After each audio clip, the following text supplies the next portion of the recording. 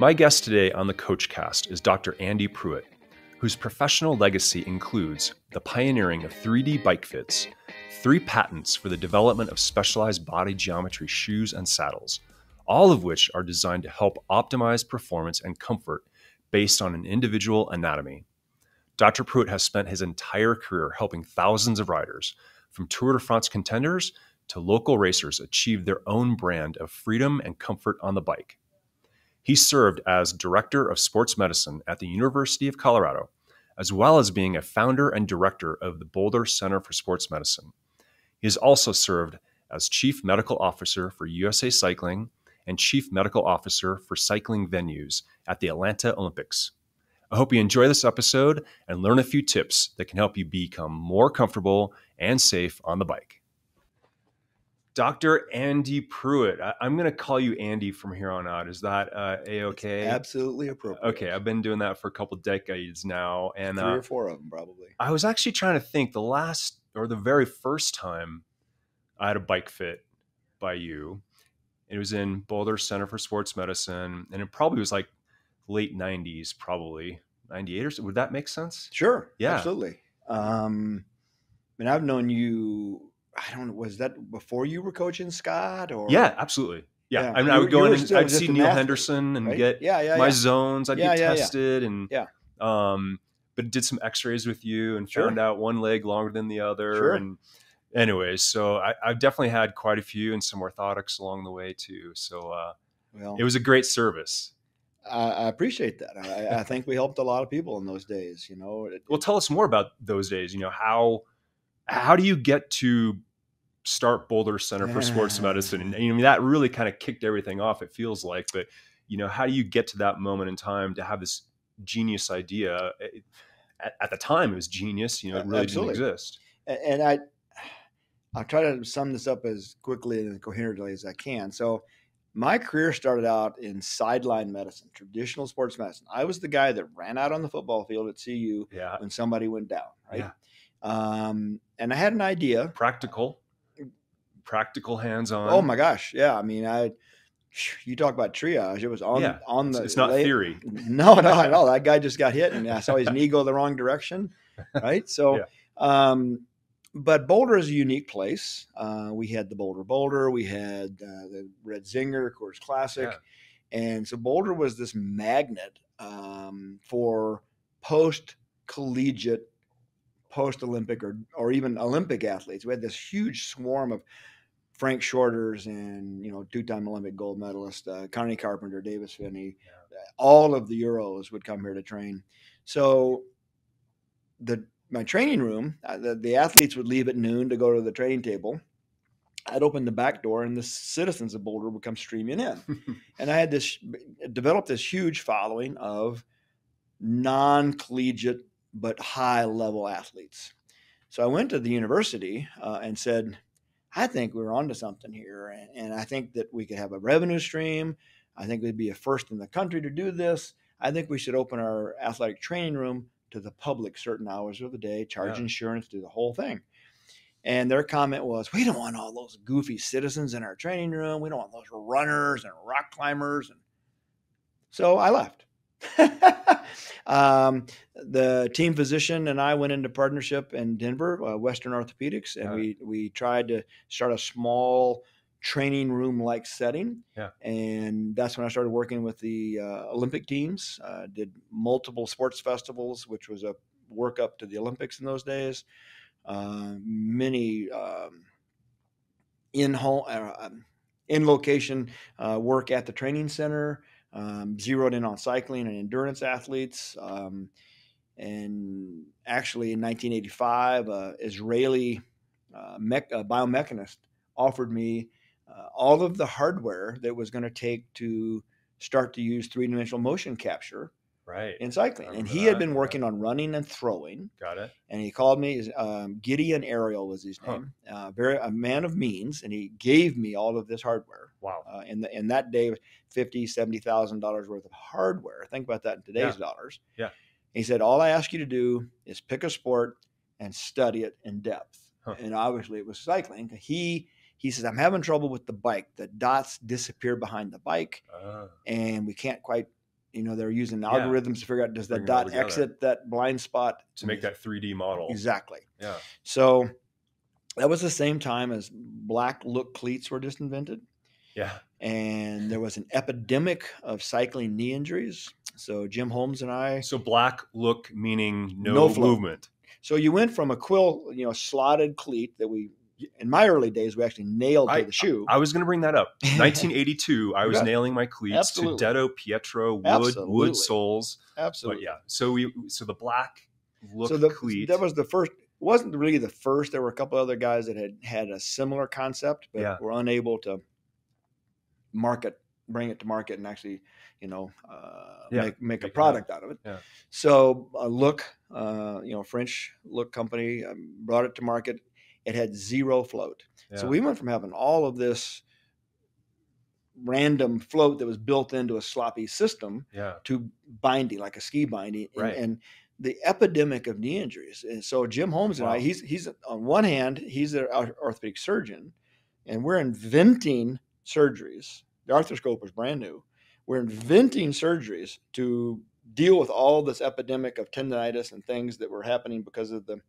Right. So he's inventing surgeries. I'm starting to study how much float is necessary. Long comes time. Time solves some of those problems, but gave us others.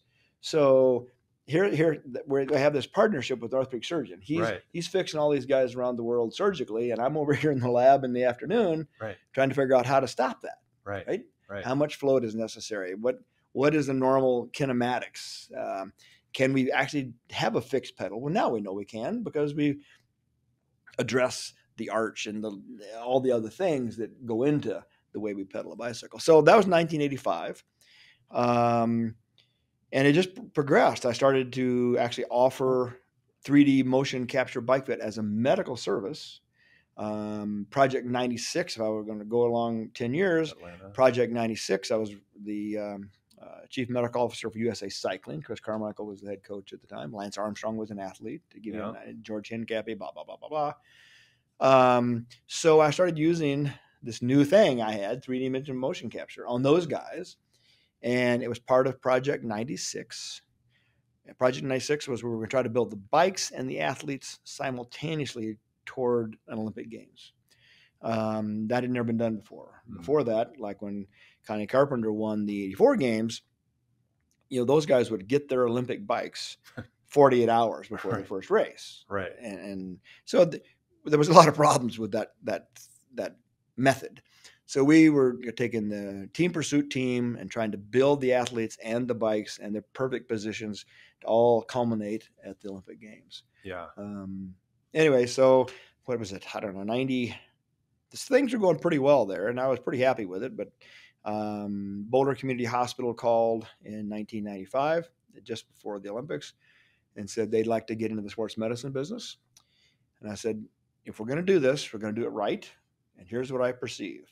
An Olympic training center open to the public with doctors, chiropractors, podiatrists, surgeons, physical therapists, athletic trainers, biomechanics, the whole thing under one roof, just like at the Olympic Training Center. And they said, okay. Yeah. And there it was. No, that was special. I mean, walking in that door, I remember, it was very special. It was first kind of world-class, first of its kind, and people would travel from the world, to come. Oh, absolutely. Absolutely. Yeah. Eddie Merckx brought Axel here to see me, in those days. No, people came from all over. And actually, Olympic committees from other countries came to view it. Right. And a lot of other cities around the country wanted to come. I finally started charging people to come tour the facility because they were just going to steal my idea and go back to Chicago and build one of their own. Consulting. So I said, I'm happy to show you around for $1,500, for an hour. Happy to. But now it's commonplace to have multidisciplinary. Right. And then somehow this evolves into, as I mentioned, consulting, but specialized comes along, and you have an idea, they have an idea to create new product that's really specific to help people alleviate some of the problems that you're seeing in the lab. People tell me I'm a pioneer and a forward thinker. I don't know. Wait. I got to pull something up here. So is this your pioneering thoughts and ideas here? There's a lot of them in that all book. Right, absolutely. All right. And that book still sells today. It was 10 years old, that book is. It's the second go around of a book. And a lot of the advice in there is still absolutely valid today. Yeah. I just got a royalty check. So people are still buying it. Good job. That's always good. But I had developed some ways I was treating lower extremity issues on the bike and actually making people more powerful, not only more comfortable, but more powerful. That go hand in hand. And Specialized have been working on some early ergonomically correct saddles and had great success. So they wanted to expand that thought process, ergonomic design product. Came to me and said, if you were going to build a specific shoe for 80% of the public, what would it be? And I basically sold them some ideas. And had I known how big it was going to be, I really underpriced that. But anyway. But yeah, and your thoughts about the current shoes on the market. What was lacking? Oh, wow. They were just empty boxes, right? There was nothing biomechanically in them at all. It was, what color are they? Are they a plastic sole? Are they a stiff plastic sole? Polyethylene was the kind of the material of the time. Carbon fiber wasn't even a thought in anybody's mind for shoes at that time. And they were just an empty box. And there's a lot. So the foot is made for walking and running. It is not made for cycling. And it's a totally different lever system. In running and walking, the arch, for example, stores energy, gives it back to you when you push off. So in the pedaling motion, if it stores energy when we're pushing down on the pedal, it's not giving you energy. It's stealing that from you at that moment. So you have to be able to mostly control the arch, control the forefoot, and turn the cycling foot into a mostly rigid lever instead of this really flexible, malleable thing that can read uneven ground. We want to convert it into something far more rigid. Right. Transfer of power. Absolutely. Transfer of power and keep the knee aligned basically over the second toe, if you will, if possible. So that we tried to eliminate unnecessary medial lateral knee travel, which we'd already discovered was the source of much of the overuse injuries that we were seeing, both medially, laterally, and on the front of the knee. So if you can get the knee to stay in alignment like a piston, there's far less friction, far less wasted energy as far as power production goes. But my concern has always been injury prevention, and increase in power has been a subset of that, been a spin-off of that. So. So if we go back a couple minutes, you mentioned the black look cleat. You bet. We now know you can be fixed, but you're not saying everybody should be fixed. Or are you? What are your thoughts around float versus fixed? So the more accurate you control and support the foot, the less float you need.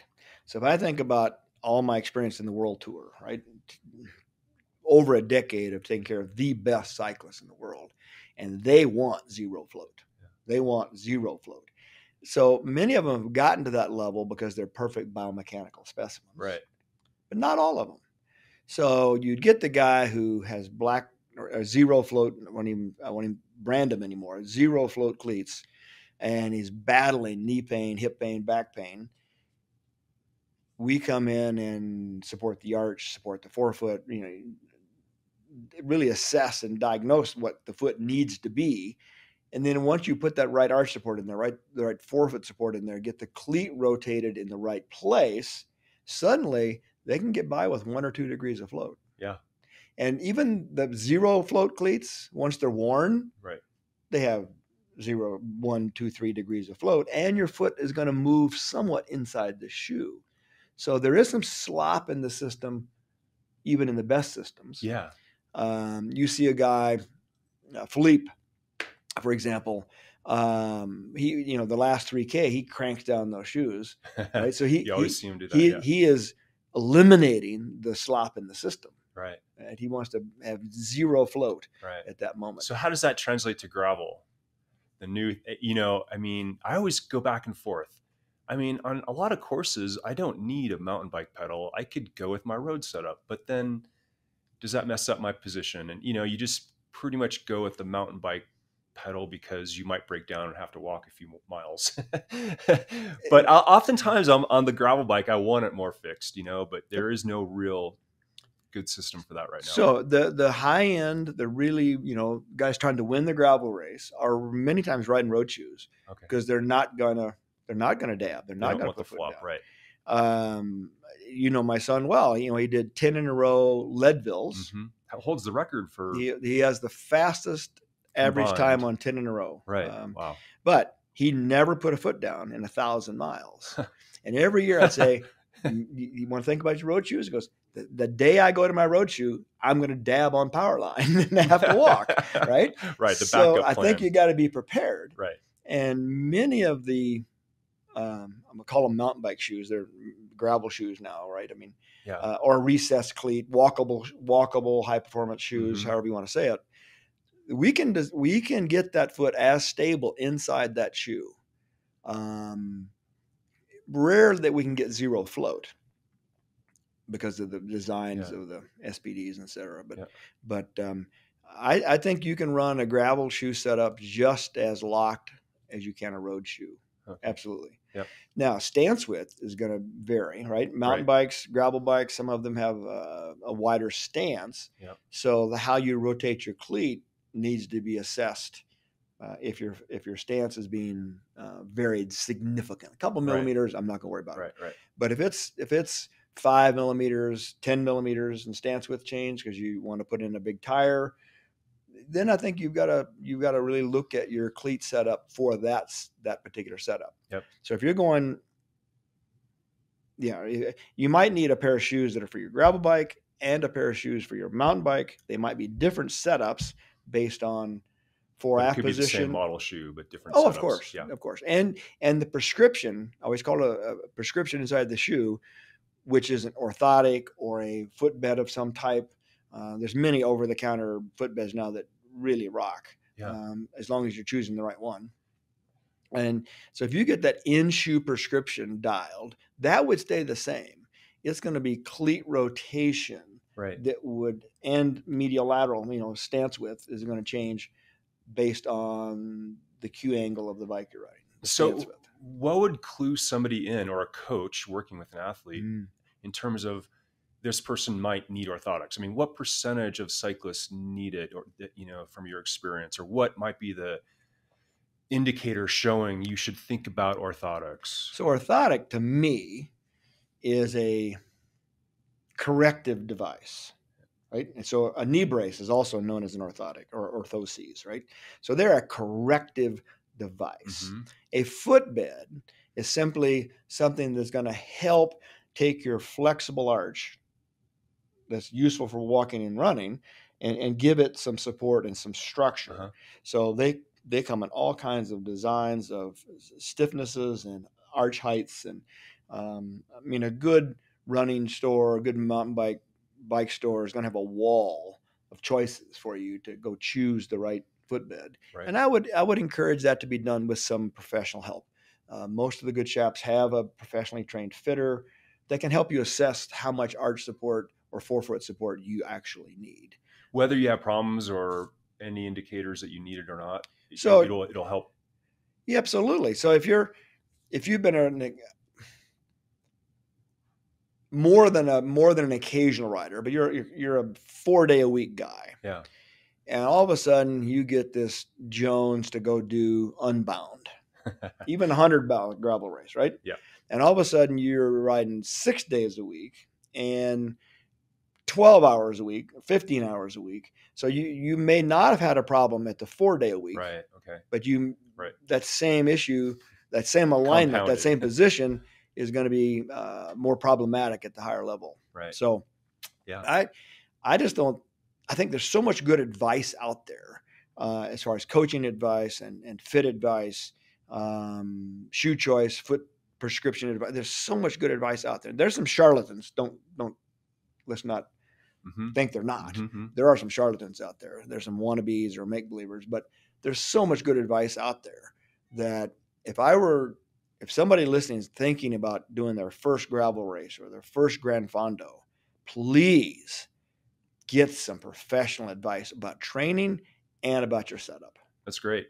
You know, I mean, we've been talking a lot about road, gravel, Sure, triathlon. We have a lot of triathletes listening. You bet. I mean, in my head, that just confounds so many more, if you will, I don't know, concerns around aerodynamics, staying in the position, especially if you're doing a half or a full, and however many hours you're going to be out there, right? How do you balance all that? You know, does it make it much more complicated? It's way more complicated. Okay. The aero position is only aero if you're in it. Right. If you can hold it. So you go to this aggressive fastest bike fitter, and this looks awesome. Look at this. This is so fast. But 45 minutes into your first race, that amplitude, your back begins to go and your neck begins to go, and you sit up. Yeah. Well, the aero position is no longer aero. Your chest hitting the wind is not aero. Right. So actually, we always used to teach that there are probably 3 different time trial positions, and the prologue is that position. It is a flat prologue. Is not Flagstaff. But. No. But the event less than 30 minutes long. Yeah. You can be all out as aero as you can possibly be. There is a loss of power with aerodynamics, and there is a give and take to that, right? Yeah. So if my FTP on my road bike is 240, my FTP on my TT bike is 220 or less. You're willing to give away some watts in order to gain the aerodynamics, and that balances out. So much faster, right? Yeah. But finding that sweet spot. So back to the 3 positions. You got the 30-minute or less position. Yeah. And that takes your torso angle to its full forward flex that's achievable. Yeah. And then the 2-hour event, we want to come up 10 or 15 degrees in torso angle, open up the hip angle a little bit. Yeah. And for the full Ironman, we might come up 20 degrees. Well, then you throw in the run component. So going for an hour in a 40K time trial versus 40K time trial and then the 10K run. Right. Are you going to make any adjustments there to account for having better run, I don't know. Yeah. Mechanics form, coming off the bike? If we filled every chair in this room, Dirk, with somebody who knows something about it, there would be many differing opinions. But this is me personally. The concept of saving something for the run. I'm gonna save my hamstrings. I'm gonna save my glutes. I'm gonna save. No. Be a cyclist. Be a cyclist, and because it is so different. It is so different. What you're asking of your musculoskeletal system is so different between the run and the ride. I don't think they don't really directly relate. I not in my experience. Yeah. You know. Yeah. Now, if you absolutely drain your tank metabolically on the bike, right? Your mitochondria are screaming for something to eat, right? They're empty. Yeah. Then you got nothing left for the run. Yeah, it doesn't. That had nothing to do with your bike position. Right. So that's back to nutrition and all the other aspects of endurance sport. But you've probably worked with triathletes that have been able to adapt over time. Sure. And they go from a less, aggressive position to more. I mean, can you work with an athlete, and what type of things might be, or do you prescribe in terms of off the bike? Sure. Mobility, flexibility, any of that? Love the question. So one of the limitations that we have of getting aero is going to be musculotendinous tightness in the hips and the hamstring. Having a job. Damn jobs. Get rid of the job. Working for a living ruins a perfectly good lifestyle. Oh, wait, maybe it provides the lifestyle. But anyway. So to change that range of motion, to make a musculotendinous unit actually longer. So muscles are elastic by their nature. That's right. They're strands of actin and myosin protein fibers that glide on one another, and they're in a battery solution, if you will. And then the electric contraction helps. And Okay. so the muscle belly itself is elastic. The tendon aspect is the transmission of the motor. It is not elastic, and it attaches to bone, which is not elastic. Yeah. So can we make that tendinous unit longer? And again, if we filled every chair in this room and talked about the physiology of stretching, it would be a boisterous debate. Mm-hmm. My belief is that we can, to a certain degree, change certain degrees of range of motion around aerodynamics, right? So I think that we can make that tendinous unit longer with persistent, gradual stretching. And the military studies have shown it. There's no value to stretching for injury prevention. There's no value to stretching for increased performance, except if the increased performance comes from an aerodynamic basis, right? Right. So if you start a systematic, progressive stretching program, you can see an increase in tendon length. You can see an increase in your range of motion, your ability. It may take you 6 weeks to achieve that change, persistent daily stretching. And once you achieve it, you're not out of the woods because it won't stay. Right. As soon as you stop stretching, it's going to go back to its pre-prescribed length. Right. So for that aerodynamic athlete, stretching is crucial. I'm 71 years old, and I still love the time trial. I still love to ride my Shiv. Yeah. And I guarantee you, I've already stretched my hamstrings today because I can't let it get away. Because TT season will be here, right? And the older you get. Whew. Yeah. So you have to stay after that. Now, the other piece of lack of range of motion actually is skeletal. So your hips may be a doorstop, a mechanical doorstop. Your lumbar spine, as it attaches to the pelvis, may be a mechanical doorstop. So there are those athletes who stretch like crazy and never change their range of motion because it's a mechanical doorstop that's disallowing that. Are you assessing some of that prior to even getting on the bike? I mean, me as a practitioner? Right. Like absolutely. The mobility part of that, even before you do the bike fit. If you go for a bike fit, especially aerodynamic bike fit, and that bike fit does not include a thorough physical examination, then you're in the wrong place, right? The physical examination should give them a hint as to what's achievable. Some clues, right? What's achievable today and what's achievable 6 weeks from now. They should know that. Right, and injury history obviously is part of that. Of course. Yeah, what's going to hold you back? Oh, let's go to Lance for a second. Everybody said, my God, that's the ugliest time trial position I've ever seen. He's got that big hump in his back. He had a spinal condition that wouldn't allow him to have a, in quotations, flat back. He had this big hump in his back. Right. He also had a 80 max VO2, so he could overcome his. But he worked so hard at all the other parts of his physiognometry to become aerodynamic. But we couldn't change his back. Wow. Couldn't change his back. Well, you definitely shaped a lot of the, what we know today in bike fitting. Sure. The I guess dynamic versus static bike fit, right? Yep. And under load. Yep. I mean, that's become like the standard, right? Crucial. And measuring that load, and then the 3D component within the camera system. Where do you see things going? Where do we have opportunity? What are we still learning?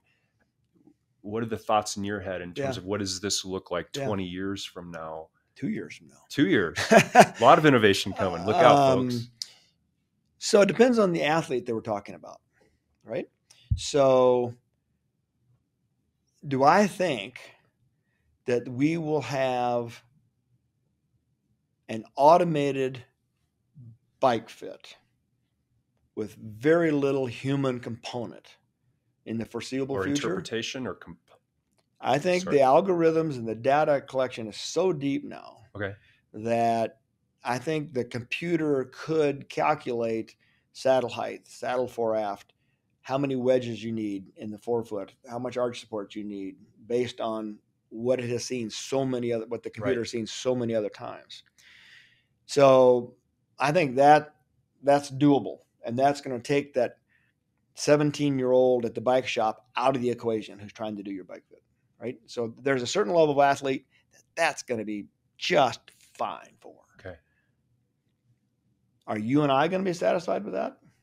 Maybe, maybe not. Is this the middle of the bell curve trying to solve for? Okay. Correct. And then we start to work out to the edges from there. Correct. Algorithms become less accurate the farther we get away from the middle of that bell-shaped curve. So I still think that the world tour rider is going to need that human interpretation. So the goal of the athlete plays a part of this. If your goal is your first, no doubt, versus podium versus world champion, no doubt, that has a lot to do with how you need to adapt or adjust the bike. Yep. What's the guy from Ineos, Brailsford? Talks about marginal gains. Right, Dave right? Brailsford. Yeah, exactly. Marginal gains. And I think if you're a guy looking for marginal gains, there still needs to be that. You know, so let's take an MRI, for example, right? So an MRI done of a 40-year-old knee, it is not going to be a virginal knee. So it's going to have stuff. It's going to have findings, right? But do those findings correlate to the source of pain that brought the guy to the MRI unit, right? Right. So there's a lot of noise in that system. Now if you MRI a 17-year-old football player's knee with an acute torn ACL, it's a pristine knee with a torn ACL. There's no noise. It is clear. The 40-year-old knee, the 50-year-old knee, there's going to be some noise in that system. So I think that the same thing back to this automated bike fit. There's going to be some noise in that system that needs a human to, interpret. But I even think the physical evaluation, much of it can be done digitally. Right. So you can foresee someone being in their basement on their trainer with you and their phone only. And it's assessing and doing the algorithm in the cloud and coming back with the suggestions. Yeah. Is that so maybe not the basement. There's good. Okay. You have to. So if we do a markerless system, so there's no trained person finding the middle of the joint. So there's going to be some assumptions made about where that middle of that joint is, right? So the more assumptions you make, the less accurate we're going to be. So I'm not sure about the basement, but I have to tell you a funny story. I was given a talk in China at the MIT version of China, right? So it is a huge auditorium full of Chinese science nerds, right? And they're listening intently. It's all being translated in real time. They've got their headphones on. I'm just jabbering away like I normally would, and my slides have been translated in Chinese. So I can't read them, right? Yeah. I've got to use them like cue cards. The presentation's over, standing ovation. Everybody. This little guy comes up to me. Can I talk to you, Dr. Pruitt? He shows me his phone. This guy was developing an automated bike fit system in an app in China 5 years ago. Wow. So, well, I'm sure that'll come to fruition someday. Yeah. Somewhere. He said, "What do you think?" And I said, "Wow." Yeah. You know what? It was impressive. Well, I don't know, next generation phones, you can walk into a room and it measures the dimensions of the room and all the furniture in it, all from a photo. Sure. So that's going to end up happening somehow within bike fits. But the furniture's static, right? And the human being is not static. So I still think computers will get smart enough. Computers are getting mighty smart. That's why I said I think much of the physical evaluation can be digitized. Right. So this. I'm going to throw out a brand name, Retool. I have big influence on it. That was Body Geometry Fit, which was me, turned into Retool. Now it's anyway. So if we put on the Retool harness, the electric, the little flashing lights, if you will, and we perform all of the same movements that a physical therapist would have you perform for the camera, right? So your physical assessment, could be much of it, if not all of it, could be done digitized. Never thought of that. So you've done that part, and then you get on the bike. I mean, so I think that's a very possible, and I don't think it's that far away. Yeah. Right. That's exciting. Yeah. But is it still going to be enough for the elite of Right. us? Right. I mean, Right. I'm 71, but I'm still an elite guy in my age group. That's not the middle of the bell curve. Okay. All right. Yeah. So nor are you, but I think that's coming. And what I think is so exciting about that is it eliminates the hack. It eliminates the hobby fitter. It eliminates the guy who's just getting started. It allows all retail who invest in this process to have a really high level fit program. Yep. Yeah. Yep. Yeah. Very cool. Okay. A little more off topic. Yeah. What are we doing now that you're, I guess, officially quasi-retired? What's your status here and what are you doing these days? I'm the worst retiree that it's ever been. I've failed 3 times now. I retired from clinical medicine 6 years ago. And retired from consulting with Specialized in the body geometry world over 2 years ago. Okay. And I did some more than dabbling with a CBD company, doing some formulations for athletic recovery with CBD. That was really a lot of fun, and saw some amazing progress done. But there's so many shadows in that industry that it's emerging. It is emerging, but there's still a lot of shadowy creatures out there and some not so on false advertising. Exactly. So I spent 2 years with a little company called iCore, and it was, I would still say I'm still working with them. That was quite fun. Fast Talk Labs is a virtual sports medicine center. Yeah. They're trying to do everything virtually. That's testing. That's all kind. They're getting ready to offer lots of even exam services virtually. So that I'm still working with them, but on a lesser basis. My newest thing is so not me, but I'm so excited about it because it actually saves lives. I spent 40 years saving lifestyles. Yeah. And my end of my career is going to be actually saving lives. It's a company called Spoke Safety that has a technology that, when it becomes global and ubiquitous, will allow all cars to see cyclists. Let's say vulnerable road users. That includes motorcycles, bicycles, scooters, and for those vulnerable road users to actually see the car before it is. So make the bike an actual vehicle for once. It is, and it's automotive grade chipsets that are both on the bike and in the cars. We have demonstrated it. We had an engineering demonstration that we proved it works. Wow.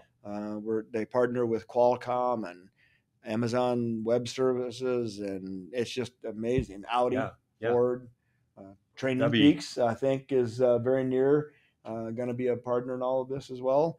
So the goal would be is that cars see bikes and bikes see cars. Wow. And I mean, you just can imagine the technology is all there. It's just no one has brought it all together for the bike to finally be seen. It requires an entire ecosystem. It's not as simple as putting a radar on your seat post. It's not that simple. I don't want to throw any brands under the bus, but it's not that simple. It takes an entire ecosystem. It takes the cloud too. I mean, the cloud is crucial to it. Right.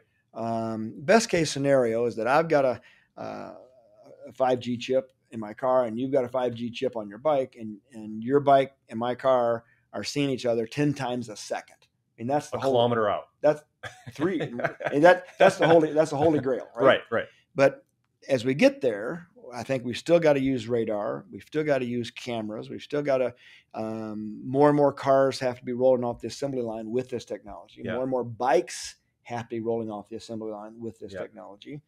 And we do have a plan for no bike left behind. So there's actually an aftermarket add-on retro any bike or a guy like you and I that have multiple bikes, right? And there's a way to retrofit cars. Think about this: the freight and delivery vehicles, if they were all armed, right? Right. All the freight and delivery vehicles out there, if they were all armed with this technology, how many lives would be saved? Yeah. And they're excited. That industry is very excited about what we're doing. So, and this can all happen in the next 5 years. So it's hopefully coming soon. It'll be live before that. Yeah. Yeah. That's exciting. Really cool. Yeah. So more future stuff you're working on. I always say you're the first generation, kind of godfather of bike fitting. Yeah. And I mean, nobody really did it before you. So No. I appreciate everything you've done, because I went and had you work on me many a time, and knock on wood, I came out okay. So. Yeah, you did. Well, you were experimenting with arch-mounted cleats one time. We did a lot of work with you with that. Yeah. Big setback adapter and all kinds of stuff. It was fun. I like lots of fun stuff. Well, it's one thing to be challenged by a difficult diagnosis. It's also interesting to be challenged by an athlete going, is this better? Right. Hell, I don't know. Let's find out. Our oval ring's better. We still don't know. We still don't. But they're not taking anything away. Maybe we don't know. But we're going off. But I think that's a fair assessment. Right? We've done a lot of work on oval. Yeah, I rode them for probably 5 years, and Bobby Julich sent me his rings that he won Paris-Nice with. Yeah. He's like, you got to try these things, man. And I rode them for the next 5 years, and then it just became too difficult to keep up with all the next new bike and everything. But I was fine with them. You adapted to them. Yeah. First time I rode them, I felt like an alien had inhabited my body. Yeah, true. You got to start in November if your race is in April. But did it make you faster? Just because you were successful at riding because you adapted to them, doesn't mean they're. I don't know. Chris Froome wins the Tour de France with it. No. Anyways, fun stuff. There's so much more. I think if we can dial in it's a cam basically. So I don't think just bolting them on is the key.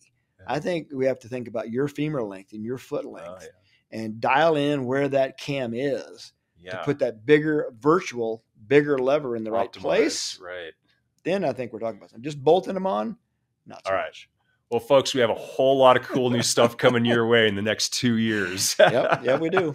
So you're going to keep working at it. So, Andy, thank you so much. That was a pleasure as always. And we'll see you out on the roads this year. Yes, you will. On the gravel, maybe. Yeah. All right. I got some gravel races planned. I got some pavement gravel. Everybody get their steamboat. We'll be there. We both will be there. Absolutely. Thanks, Andy. You bet.